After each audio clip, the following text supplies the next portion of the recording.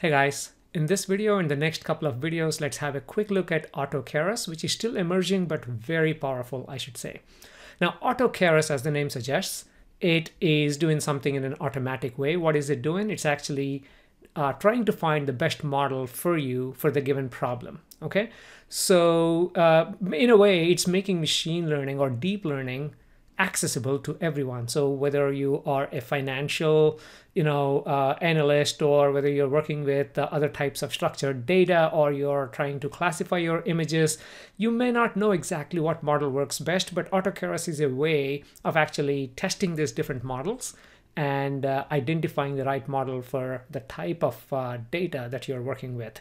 And because it's working with different models, it will be slow, but that's why it can be helpful if you can implement this in, for example, Colab, or even on a workstation that you don't want to touch for like a few hours. Okay, but first let's get into how to install this. How does it look? Just get a quick feel for it. And then in the next couple of tutorials, let's just focus on one problem at a time so you get a better idea of what we are talking about. Now, first of all, let's jump to the code. I'll get back to the web page showing you the details. I just want to show you the reason why we need AutoKeras. Okay, so here is some code from that I covered in videos 154, 155. This is breast cancer data set, a CSV file basically, and a whole bunch of parameters or features if you want to call it. And then we did some data handling. And again, we'll work on this in the next tutorial. But then we looked at, okay, how does the model, a complex network look like? Are we overfitting, underfitting? Again, we talked about this in the previous video. This is still a great way of learning how to, engineer your model. And then we looked at complex network, and then we looked at a simple network where we have like only a couple of dense layers, and then each of this. So AutoML or AutoKeras, what it is doing is it's basically going through all of this. In addition, it's also tuning hyperparameters, which is, for example, which activation function, like ReLU activation function, or what activation function is best, okay? And also a couple other hyperparameters in terms of tuning them. So if you really don't want to get into all of that and just let AutoKeras take care of this engineering of this model part, then you're watching the right tutorial, okay? Now, same with the CFAR dataset. Again, we covered this in video 143 when we talked about multi-class classification. Again, here we also experimented with a couple of different types of models, and I tried to do this in most of the time, right? I mean, we experiment with models and which works and which doesn't work and that kind of stuff. Okay, so AutoML, if you actually go to their website right here, sorry, I keep saying AutoML because AutoKeras is kind of like AutoML. AutoML is from Google. AutoKeras is by these guys from Texas A&M. And it's still in a development phase, but I see the future to be a bit promising because we all want to spend more time working with the data, understanding the results, but not necessarily engineer different things, as part of your deep learning model. So their goal is to make machine learning accessible for everyone. Okay, and these are the steps. So now let's actually go through the steps that I took in terms of getting my system ready for AutoML and for AutoKeras. And even if you're working on Colab, these steps can actually work very well. Okay, so let's jump into my system, and then let me go ahead and walk you through each and every step here. Okay. Okay, as of first week of October 2020, AutoKeras.com says you need Python 3 and TensorFlow 2.3 or greater for you to install AutoKeras. And instead of installing in my current installation environment, I'd like to create a new environment in case things get messed up. So let me open Anaconda Navigator, and again, depending on what IDE you're using, your process may be different. As you can see, I already have a few different types of environment, one for GPU. So to create one for this, I'm going to go and click on environments here. Create a new environment by clicking this button, give it a name.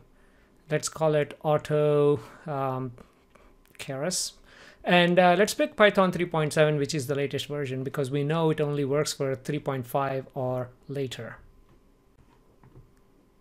Well, let's click on create, and it does take some time as it needs to, install the libraries and all that. So let's give it a few minutes. Okay, so it's successfully set up our environment. So let's go back to our home. And one thing we need to do is install our IDE. In this case, we're going to use Spider. So let's go ahead and click Spider here. Again, this is going to take some time. Okay, so far we just installed a new environment. Created a new environment and installed Spider in that environment. So let's go ahead and launch it. So now we can get ready for our AutoKeras. So let's click Launch and install all the required AutoKeras, and its dependencies right in this environment. Okay, so now we have our Spider ready. So let's get back to our AutoKeras documentation and see what we need to do. First thing first, install TensorFlow. Well, you can click on this installation. You can just do pip install TensorFlow, but go through this documentation again. Because we're talking about AutoKeras, let's not worry about older versions of TensorFlow or any of these. Let's directly go ahead and install pip install TensorFlow, which I think they have given it. If I scroll down here, you see the pip. It says pip install -- upgrade TensorFlow, which is fine. If you have existing ones, it's going to upgrade it to the latest version. So let's copy that, come back, paste it here. Okay, and now you have your pip install upgrade TensorFlow. Again, this will take a couple of minutes. Well, not that long, but let's give it some time. Now let's make sure once it's done, we can import TensorFlow and then print out the version number. So import TensorFlow as TF, hit return, and now let's check the version number. So TF dot _ version _ it says 2.3.1. So is that good enough? Yes, it's greater than or equal to 2.3.0. So we're all set with TensorFlow. What next? We have to install this dependency called Keras tuner. So let's copy that and go ahead and do pip install. On my system, I do exclamation because I want to run it from the command. So don't worry about it. If pip doesn't work, do exclamation and do pip install. Okay, so that line is done. Now let's copy pip install AutoKeras. Let's go ahead and run this from our console right here. There you go. And now let's install AutoKeras. Well, that was a bit faster than I thought, but let's see if it's working. So first of all, one basic check. Import AutoKeras as AK. I'm not sure what all of that stuff is because this is literally the first time I'm importing it. So let's hope everything went well. Again, it's very important for you to see all the issues that I'm seeing, just in case. Okay, so let's actually go ahead and test this. Okay, what shall we do? Let's actually define a classifier. Let's call it CLF. And let's assign to one of the modules within our AutoKeras. So I know there is something called image classifier. So let's go ahead and do that. And if this works, we should be fine. Okay, so I think I feel a bit confident that this will work. So let's do one thing. Let's go ahead and write a few lines of code to do mnist classification. When I say few lines, I'm not kidding, just few lines. So let's just say test with mnist. Okay, that works. From tensorflow.keras, or you can just do, if you already pip installed Keras, you can just do keras.datasets, import mnist. I apologize for this being a bit slow, but I'm typing as I'm speaking. Import AutoKeras as AK, we know that.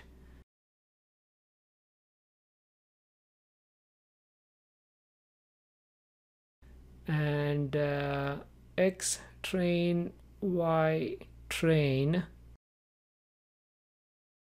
and what did we do? X test, Y test, and this will be our mnist load data. Okay.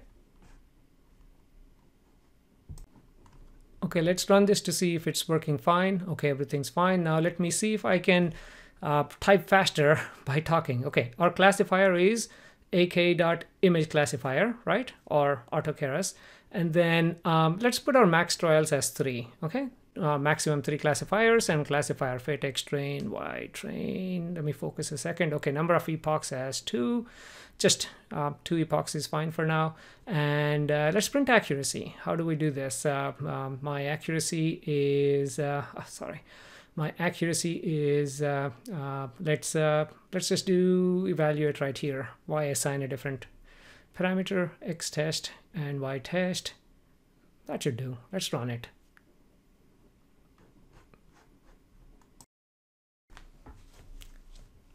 Okay, so let's see. This is the first thing we are doing, and we get a runtime error. Too many failed attempts to build model. Why is that? Let's go back and check this one. I think it's just that the first one, it actually tried to get this model. It didn't work out. Maybe running it one more time will initiate it in a better way. So let's try to do that. You see the in model 0, 1, 2. It's trying to do something there. So let's do this one more time. Oh, X test, Y test. But before doing this one more time, one last check of what's going on with our shape. I mean, do we get our X train shape to be the right shape? Do we have X lowercase? Yeah, 60,000. That seems to be okay. So let's run this one more time by changing the number of trials to 5. Okay, I don't know, but reinitiate everything. Oh, that was fast. One more time. Okay, so it's fitting it. So that means there is a model, well, at least one model, and it's actually going 1.2 minutes for this one. So let me pause the video and then fast forward so you don't waste your time. Oh, by the way, while it's in the fast forward mode, I wanted to add one note. This is, we're doing 5 maximum trials, right? So this is the first model. You see up here, it says trial number 1, and it did epoch number 1. Now it's doing epoch number 2. And it's going, I mean, it's going slow, but not as slow because this model is probably okay. You see, it's got too many parameters to tune, so it's fine. Now it's doing another model that's super fast. And now it's actually doing epoch 1 of 2 for this specific model, and now you see it's 3 and 4 hours. I don't think we have that kind of time, so let's stop it. Okay, and it'll stop any moment. Now you can see some of these based on the model, it can take like few seconds, few minutes, few hours. That's why this process will be slow. So now let's change this to just like 1 epoch and 1 trial, and hopefully it will pick something that's faster. If not, I'm gonna stop this video. You have an idea right now in terms of whether it is working or not, right? So the whole point of this video is to make sure you know how to install it and to make sure you know how to check it. We already tested it. It's working fine, okay? So we are good. Okay, this is gonna take a long time, again, 2.5 hours, so let me not waste your time, but I hope you learned something from this video, and let's continue this discussion in the next video. Until then, please, please, please do subscribe to this channel. It keeps me encouraged. Thank you very much, and let's meet in the next tutorial.